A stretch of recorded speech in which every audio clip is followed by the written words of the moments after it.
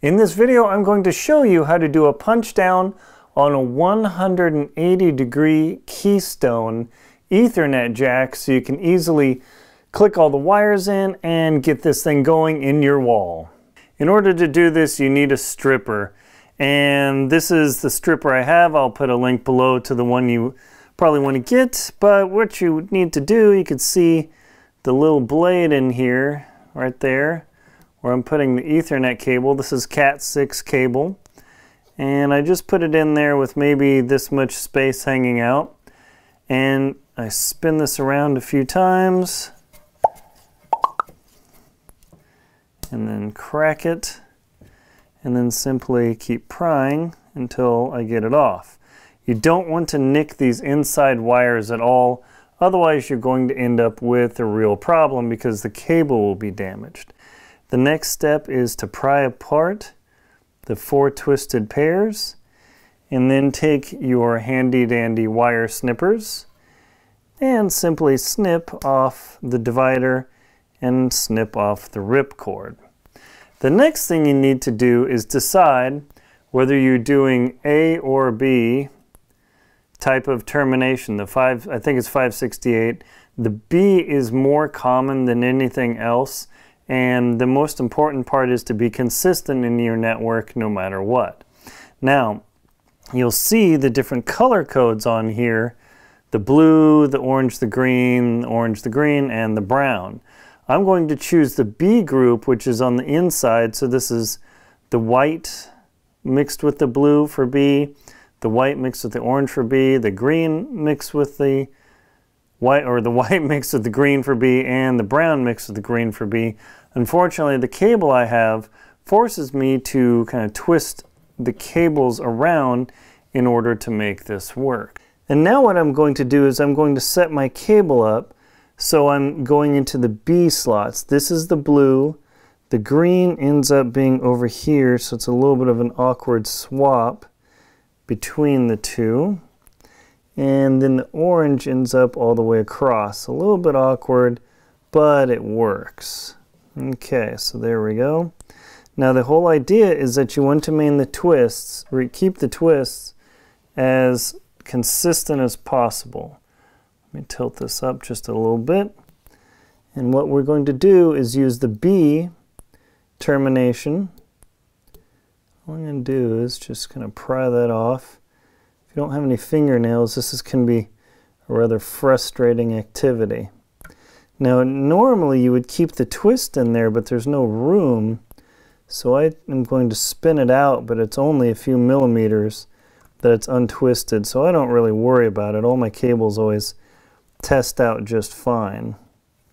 So I'm going to put this in here, push this guy in here. It's easy to do if you've got fingernails. And now the same thing with the green. This is kind of tough when the cable's a little short.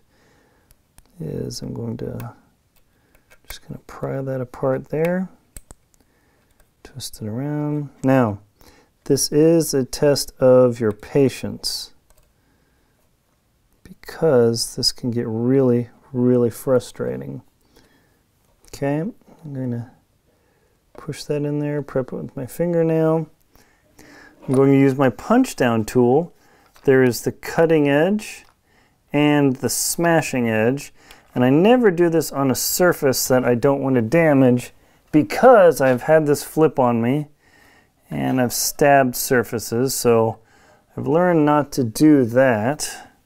All right, take your punch down tool, put it on the edge here, push it in there, and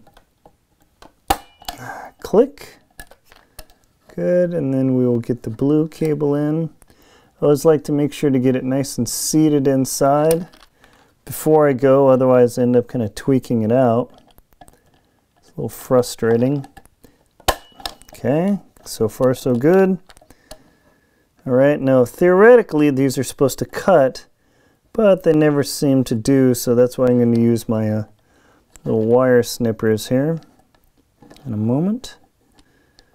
Okay.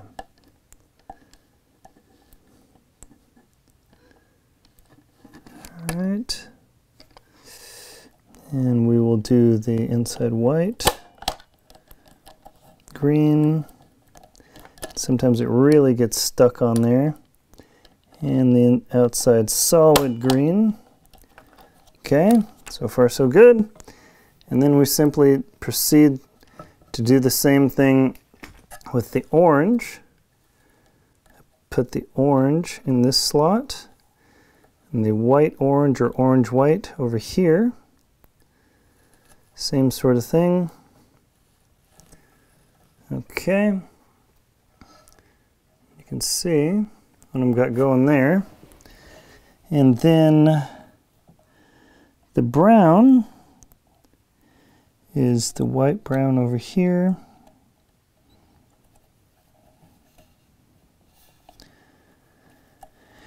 And the white twisted brown over here. Now ideally, you want to twist this cable so it sits and those lines don't get anywhere near each other. But sometimes that is a little bit difficult. But generally, everything seems to work. Okay, so now we're ready for punch down number 2. And I tend to do the outside punch down first, so I don't damage the inside cable by doing, or damage the outside cable. All right. Because if I do the inside one and then I accidentally crimp the outside one, I have wrecked keystones. That's just my personal experience. We'll now punch this down here. Get this guy off. And the same thing in here. And there we go. Now you see, even though these are all supposed to fall off, some people just zip and crank them off. I just take my handy dandy snippers, clip, clip, clip, clip. That's faster than wiggling those darn wires. Much, much faster, in fact.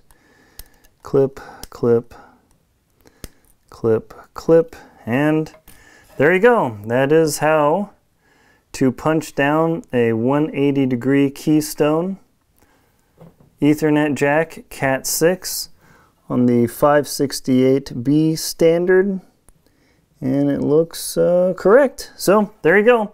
Hopefully that's been helpful to you.